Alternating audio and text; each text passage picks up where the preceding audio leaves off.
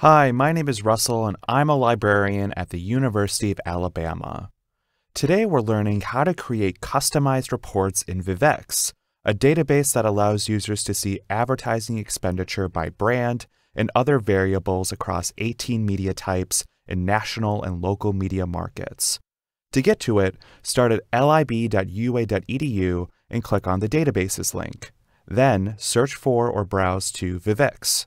From the Vivvix homepage, we can create custom reports or view previously created reports. Click on the New button under Custom Reporting. Let's build a report. Different users build reports in slightly different ways. Here I will be explaining how I've built custom reports, but if you are advised to build it differently, that is of course fine too. Setting aside the layout of the report for now, first we will select our media channels and market. The media market you select will dictate which media you can choose.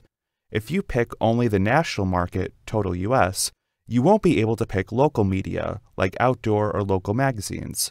You can, however, select both national and several local media markets if you want to look at all possible media channels. For this demo, I'm going to pick total US as my market. Then for media, I'll pick several national media channels: network TV, cable TV, magazines, business-to-business magazines, national newspapers, network radio, and internet display.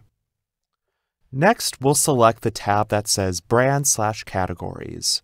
Here you'll have a great deal of freedom to select a number of products, brands, companies, categories, and so on that will show up in your custom report. For the sake of simplicity, I'll be looking at just brands in this video. For example, if I'm interested in pizza restaurants, I can refine my search for brands and search for a big name like Pizza Hut. This search gives us 4 results, all of which Pizza Hut is in the name. To differentiate between them, I can click this information icon, which will display the brand's parent company, advertiser, products, and competitors. I'm really only interested in the Pizza Hut brand itself, so I'm going to click on it and hit Add. If we want a list of competing brands, there are a couple of things we can do. I can go ahead and search under brands for Domino's and add that to the report. We can also see what other brands are in the same category. We still have Domino's selected in the top box, and from here, I'm going to use the Drill feature. Drill lets you move between the different categories and products from the search drop-down menu based on the item you have selected. From here, I'm going to select Categories. Vivvix has 3 categories for Domino's. The one I'm most interested in is pizza restaurants and delivery services. To see what other brands are in this category, I can select it and drill back down to Brands. After drilling back to Brands, I can see there are 220 brands in this same category. This way, you could potentially find other brands that you would want to include in the same report. I'm not going to include all 220 brands in this report, but I will select a few to add. After choosing the brands, we'll select our time periods.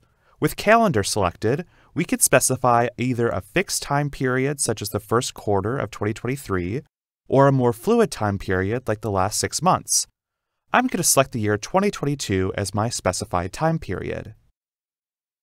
Now let's return to the layout. We need to decide how the advertising data will be sorted and how it will be measured. I want to see how much money each brand spent on advertising their various products, so I'll select Brand and Product.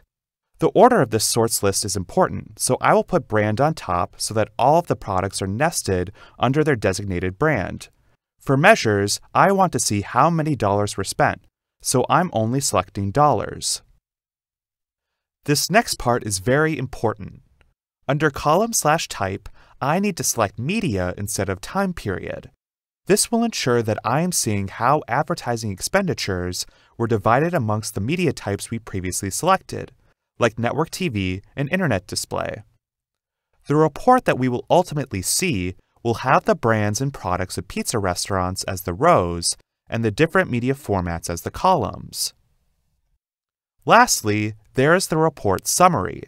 Here you can look over the report to make sure it has everything you intended to select. You will need to enter a report name.